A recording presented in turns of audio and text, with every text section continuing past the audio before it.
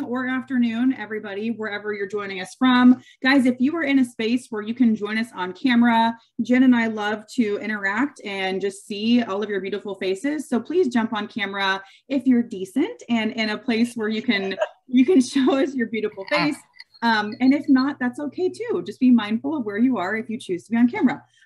So hi everyone, I'm Sarah Detmore. I am here with the wonderful Jen Davis. Also, as a courtesy, guys, please jump on mute if you can, so we don't have some awkward feedback, or Jen or I will mute you guys as well. We're excited to have you here today. We're going to spend some time talking about ways in which we can build a buyer business within a business, and I'll go on to add ways in which we can build a big buyer business within a business. So before we get into our content for today, guys, we're going to do some quick introductions. So Jen, why don't you tell us who you are and where you're from? Absolutely. Thanks, Sarah. So my name is Jen Davis. I am located in Springfield, Missouri. I run a team called Holt Homes Group in Springfield. We run what we call a team dependent model, just like Sarah will get into that a little bit on her intro too. Team dependent model basically means our team provides a majority of the leads. We provide a majority of the administrative support. So last year we closed 538 transactions with 6 agents in production. So we run basically all of our agents are going to close somewhere around 75 to 80 units per year. Ahead of running our team, was our lead buyer specialist for 6 years and developed a team within the team, which is what we're going to talk about today, with administrative support, lead generation support, and eventually showing partners. So Sarah, I'm also a MAPS coach. I co-coach a group program with Sarah Detmore, who is one of my very good friends, and I'm a one-on-one coach. So Sarah, now you get to be introduced by yourself. Jen, thank you. And before I get into that, can I say how bummed I am that MegaCamp's all digital now, because I was looking forward to seeing you. Oh, I'm heartbroken. We can cry about that later. Anyway, yep. Digital version is still great. We're going to get a lot of great content at MegaCamp. Guys, if you haven't registered yet, please do. It'll be great. So I'm Sarah Detmore. I am also a match coach, just like Jen. Like she said, we co-coach a group program called the Mega Buyer Agent, which we'll touch on some today. I am out with the Loken Group out of Houston, Texas, and have been with the Loken Group for coming up on 9 years now. Joined the team as a baby buyer agent back in 2013, I think, and have kind of grown my way into that lead buyer agent role. And now I serve as the vice president of our buyer agent team. So I am coaching, leading, training, mentoring my team of buyer agents. And there are 16 in total of us on the buyer team. Last year, we did 426 buy sides. And right now we're closed and pended 360 so far for the year. And that's with 11 agents in production. We have some admin support as well on the buy side, and some showing agents. So really excited to dig into team within a team, because I know, Jen, you and I both spent quite a bit of time focusing on this with our respective teams, and we've done it a bit differently too. So yep. Today, we're going to spend some time talking really about those best practices and ways to build the foundation. If you guys are in a space where you are wanting to grow that team within your team, or just start a team, or just like hang out with us for 30 minutes, like you're going to get it all. So Jen, let's start out by talking about, well, if I advance the slide, that'd be helpful.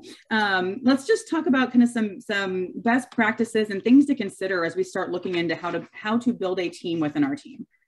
So when I look at this, Sarah, I want to look at it like I would look at if I were the rainmaker, right? If I'm a rainmaker and I'm building out a business, I want to do it the right way. I don't want to have to go back and make corrections. And so when we look at a team within a team, it could be a big buyer business. It could also, a top listing agent could do the same thing, right? You could build out any type of team within a team. I have an ISA team within a team on my team, right? So these are best practices. And so when we get into the buyer focus of this, you can swap out showing partners with ISAs. You can swap out showing partners with listing partners. It's just, this is going to be the overall umbrella of how you would do it and how you would go about it. Number one, you have to understand that you need different people within your team, right? You need different people, different perspectives, different personalities for a team to be super successful. When we look at this, we want what are called empire protectors and empire builders. An example of an empire protector is going to be probably an operations person or an administrative person on your team. This is the person that's going to build out your system so that you have clients for life. This is going to be the person that makes sure you get those reviews, right, on Google and Facebook. This is going to be the person that makes sure you're on track and on budget and on time, right? These are the people that make you look good, and without them, you would constantly be 5 minutes late and super stressed out. This is the first hire. So we're going to get into that in a later slide. We always find a protector before we find a builder. So what we don't want to do is build something that's messy. We want to build something that is well organized and that has a very strong foundation. That protector is going to give you that foundation. An empire builder is somebody that's going to grow your business, right? They're going to build upon the foundation that you established. So an empire builder, an example of that would be an ISA. And for those of you that are not familiar with the term ISA, it's an inside sales agent. Most places they have to be licensed. They typically are the leverage point for lead generation and lead nurturers. They're going to grow this pipeline for you so that you have plenty of buyers and or sellers to work with. Another example of an empire builder would be a showing partner, right? When you get to the point that your pipeline is so large that you need some assistance in showing, then we bring in a showing partner, and that piece of leverage is actually the relationship, the face-to-face relationship. Hey guys, just make sure you're on mute. Reset.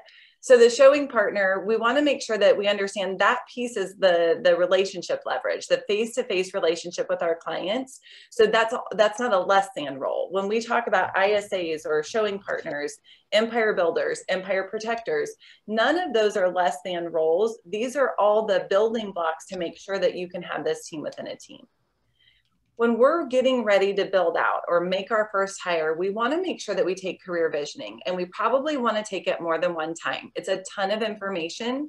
You have career visioning paired with a 30, 60, 90. It talks to you about the hiring process, what order to go in, what steps to take. It also talks to you about having that training plan in place before that first hire comes on.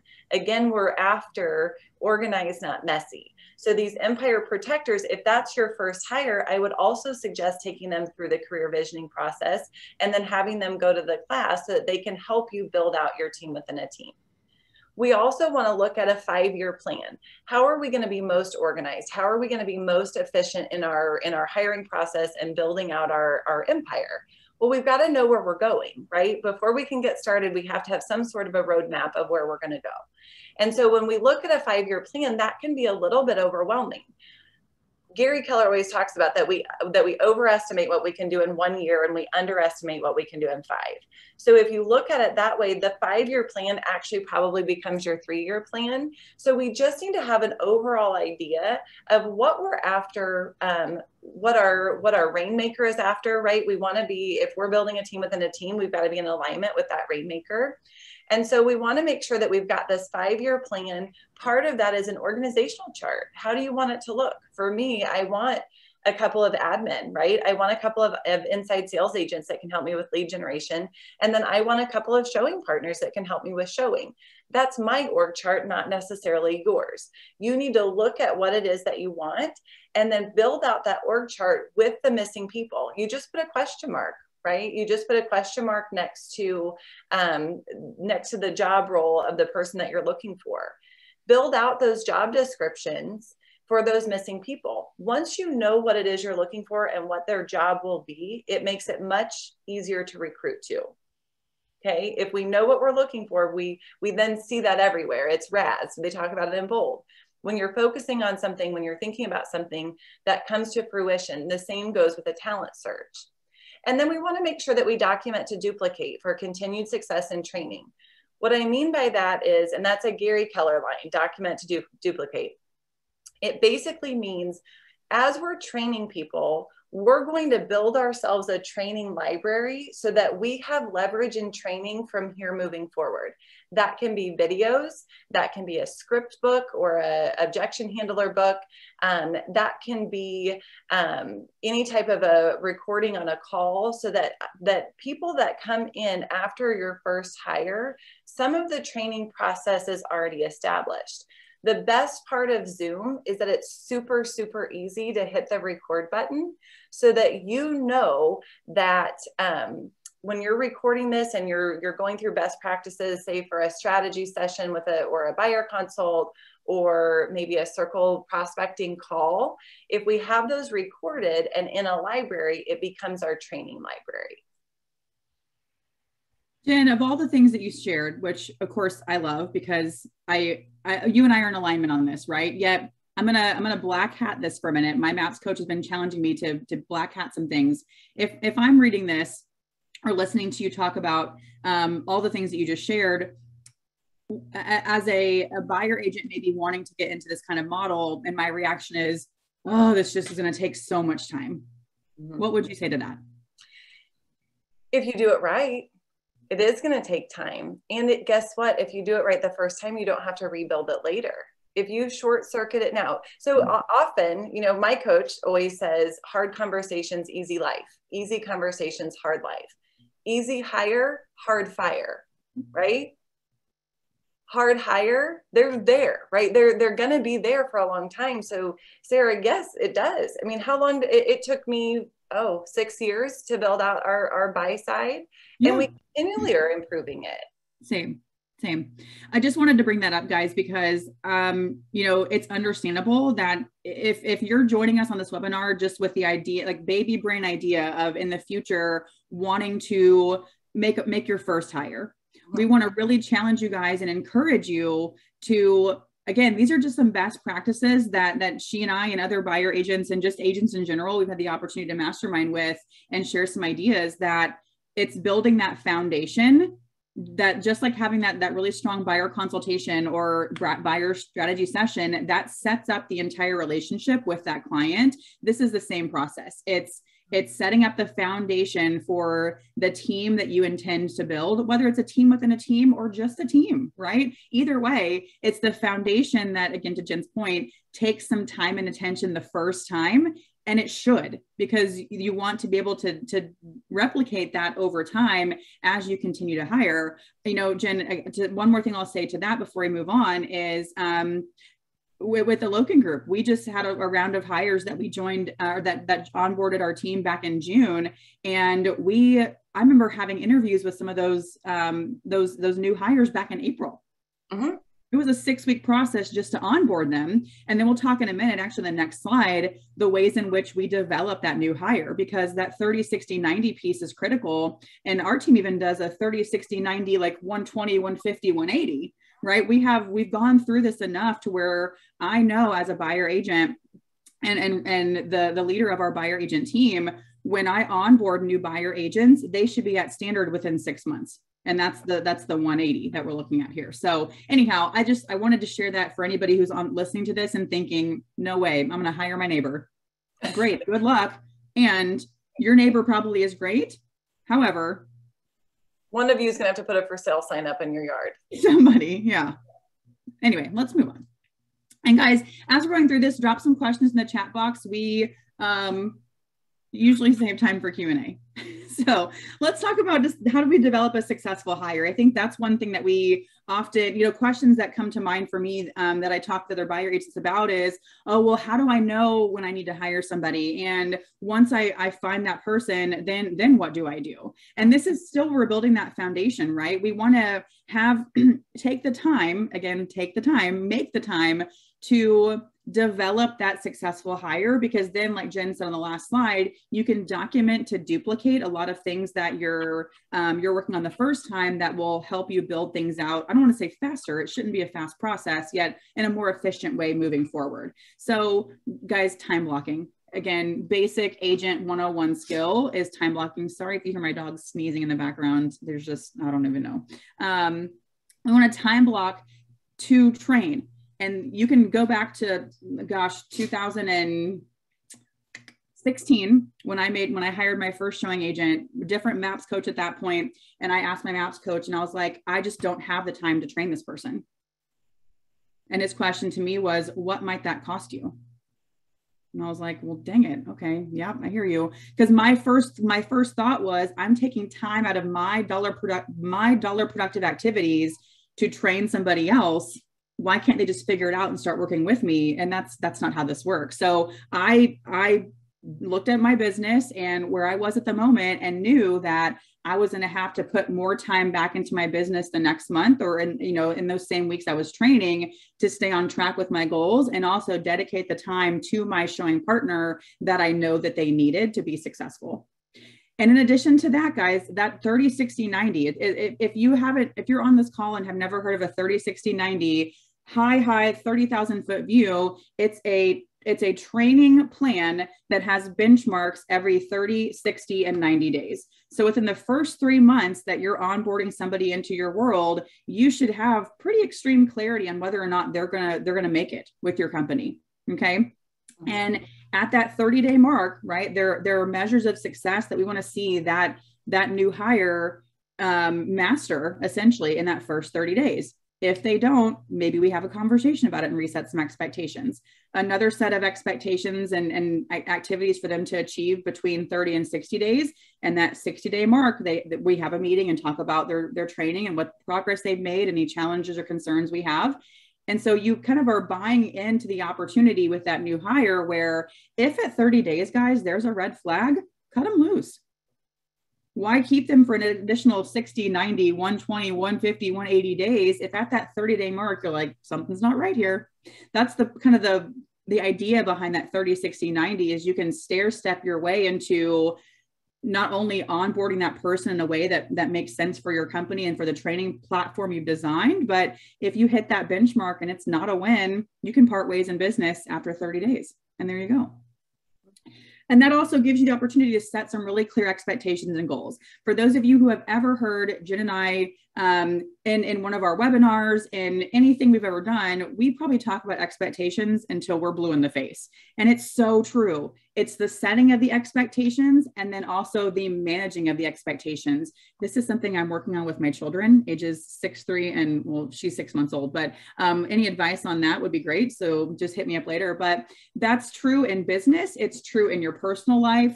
The setting and managing of the expectations, guys, will take you to all kinds of levels in business and in life. And the 30, 60, 90, again, allows us the opportunity to set those really clear expectations and also set those goals that we're wanting to measure. It also makes it measurable. We like it when things that we can measure, right? And this is something I love to say, is your standards are what you tolerate. For example, if I'm onboarding a new buyer agent and we go through their 30-day goals and I set some really clear expectations, and at day 30, we have a meeting and I'm like, oh, it's no big deal, you didn't do those things. Then what I'm tolerating is actually not the standards and the expectations that I set. I'm tolerating just something way below that. So it's also important to hold the line on those expectations and make sure that you and your new hire have clarity on what those expectations are. And I love the idea of keeping the culture of productivity. Okay. For those of you who are big Simon Sinek nerds, I love Simon Sinek. I was actually just YouTubing some random videos of him not long ago, just to remind myself of some of the great things that he says. Your clients don't hire you. They hire why you do what you do. They hire what you represent. Okay. And that's a way in which we can maintain and keep this culture of productivity within our company, is because when you're even going through that career visioning process, you're looking for somebody who is in alignment with your mission, vision, and values. And in fact, that's probably first step of even going through the hiring process is getting clarity on your own mission, vision, and values. You want to hire people in your world who are in alignment with why you do what you do, because that's how you're going to keep that productivity high. Jen, what did I miss on this slide? Nothing. I think it looks good. We're getting some questions in, and guys, we'll try and get to those at the end. Ooh. In the event that we don't, we will answer those in an email to you offline. So we'll make sure everybody gets their questions answered. Yeah, I'm checking the time. We'll move on, guys. Keep me on track, Jen. I'm so sorry. So real quick, let's talk about making a great hire. So I think when we're making a great hire, and I know that Molly is on here, she's one of my one-on-one coaching clients. We just had this conversation. We've got to be very specific in what we're looking for. My number one thing that I'm looking for, and this would be an empire builder or an empire protector, is I want someone that's coachable. I want someone that's willing to learn and make adjustments. I have a very high type A personality in that I like to control everything around me. So somebody made a comment, they have a struggle releasing. You're having a struggle releasing because you don't have the right person. Once I have found the right people, I'm very good at releasing it because they have been coachable. They're open to learning. They're open to talk, to meeting my standards and expectations. We also want to have somebody, when they're coachable and they're willing to learn, that they have a high sense of urgency. So what I mean by high sense of urgency, if I give them the hot potato, I want French fries back, right? Like that's what I'm after. I'm giving you something, I want something, and I want it immediately. Those are things that you can't coach or train to. That's how somebody's going to move something forward in the process.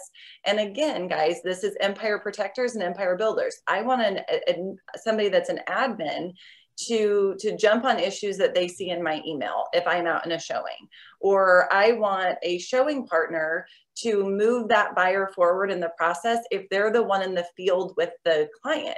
So regardless of role, sense of urgency is probably one of my top things, because that is something that you can't teach. People either have a fast-paced motor or they don't. That's what I want. And when we're interviewing people, what we're going to talk about are what's your best example of when you had an issue and how you moved it forward, and how long did it take? What are those? That's what I want to know. I want to get into how they think and what their habits are. The key indicators of making a hire, right? When we know that we're ready to make a hire is, number one, your customer service slips. So what you find is you've got all of these buyers, and you're starting to drop the ball a little bit, right? Your negotiations are kind of taking a second stage to showings, or maybe you're not getting back to people within 24 hours or 2 hours, or whatever your standard of communication is. When your customer service slips to the point where you're like, I don't really want to ask that client for a review because I'm not sure what their experience was, that's a pretty key indicator that we need to hire someone. When we hit a ceiling, we either need a system or a person. So we talked about getting your empire protector in there. They're going to build out those systems. When the systems are capped and you find yourself back to, oh, customer service is slipping again, I can't ask this person to leave me a review on Google or wherever you're going to get reviews, then you know the next step is a person, right? There's a ceiling, we need a system or a person. And then that we're so busy that leads begin to drop. That's that panic in the middle of the night. You wake up and you're like, oh my gosh, I forgot to call Sarah back. She wanted to see 2 houses on Saturday and I forgot. Or, oh my gosh, I meant to call her about her inspection. I got the inspection report back and I meant to call her and she's texted me twice. And now I've got showings back to back to back all day long. I'm not even gonna be able to call her till 7 p.m. That's when that happens, when you're living in chaos. That's the life cycle of an agent though, guys. That's the peaks and valleys in your business. So if you want to run a business like a business instead of like a real estate agent where you have a consistent number of closings every single month with a consistent number of leads, when this is happening and leads are dropping, we've got to have a person that evens that out, that can then lean in and provide that second level service. All right, Sarah, what's on our next slide? Well, Jen, real quick on this is, of course, love everything that you said. And I think this is a question that we often get, right? Is the key indicators when you're ready to hire. And you may have to live in the messy for a little bit to get that clarity on what your next move is. So you want to kind of embrace the chaos, not encouraging you to live in chaos every day. Like that's not super healthy. Yet a lot of the building of the teams and the hiring, I think, comes from recognizing patterns. It's just like when, Jen, we talk about in our group coaching program, all the ways in which you and I have, just through trial and error and a lot of failing forward for that matter, have learned to set certain expectations in that buyer consultation, because we kept getting the same questions from the buyer over and over and over again. And I'm like, what am I missing? What question can I ask up front to where that question doesn't come up in the process on the back end? This is kind of the same concept. It's recognizing the patterns in your business, and then that should give you some clarity on where you go next. So just wanted to throw that in. Also, some great questions in the chat box I'm excited to get to. So let me just kind of jump through this.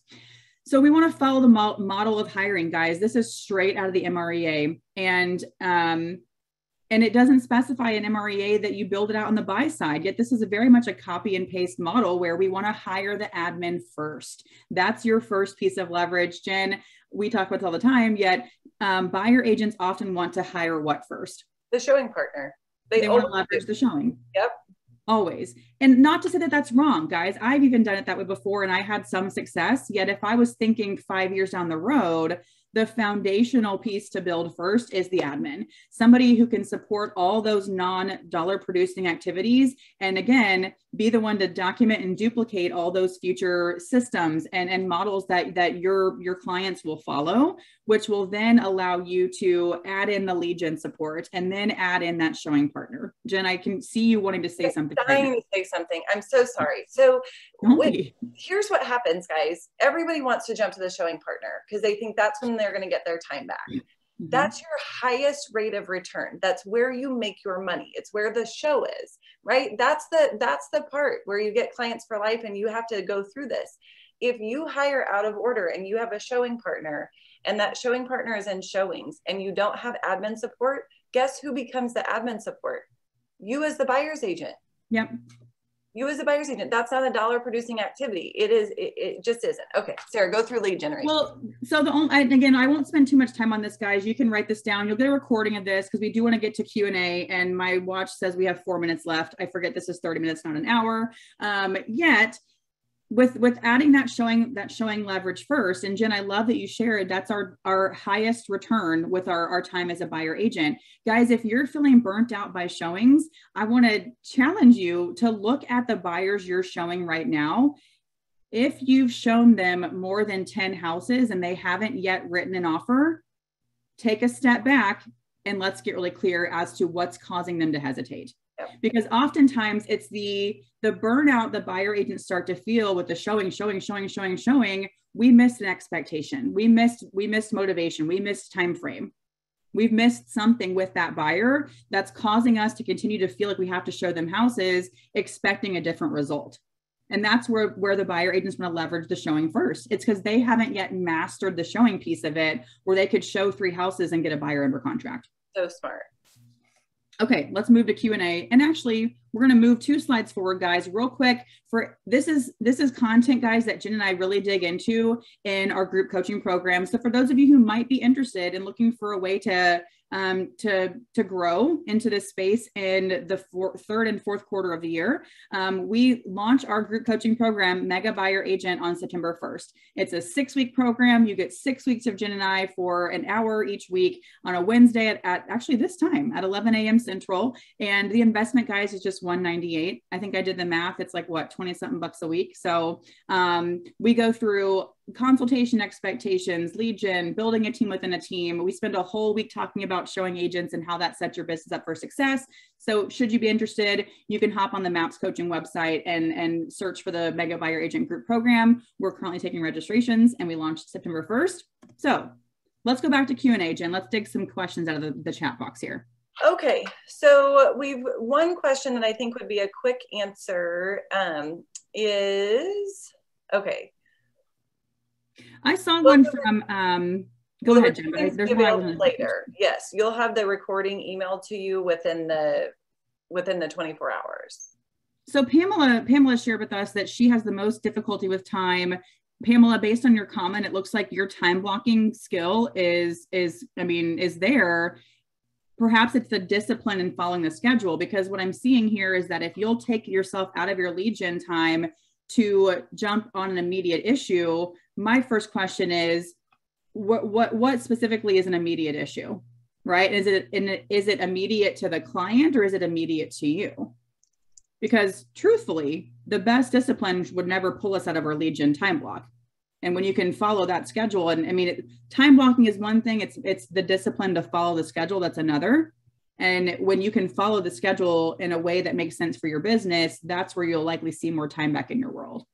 I always put it this way, Sarah, the morning is to grow our business and the afternoon is to service it. So in the morning, that lead generation, if you guys want to always have a consistent number of buyers and sellers and people to work with, that morning is the non-negotiable. That's your future business.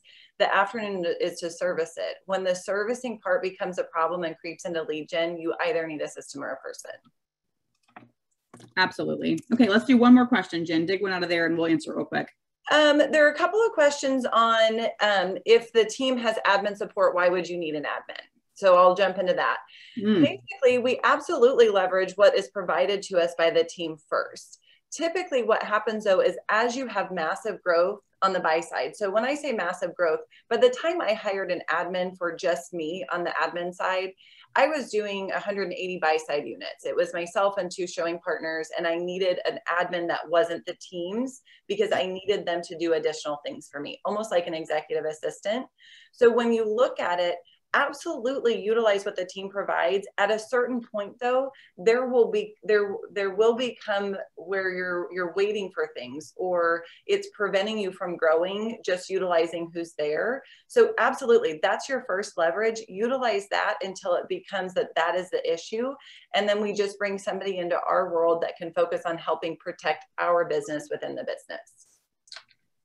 Beautifully said, guys. And we always want to respect your time. Again, we are 1 minute over instead of sometimes we go like 10 minutes over. So like Jen shared though, guys, any questions we have in the chat box that we didn't get to, thank you guys for jumping in and participating. She and I will go through and personally respond to these questions. Or of course, she and I are both always here for you as a resource. I know Jen just put her email address in the chat box and I'm doing that as well. Guys, we want to support you guys in business. We are here to be a support for you.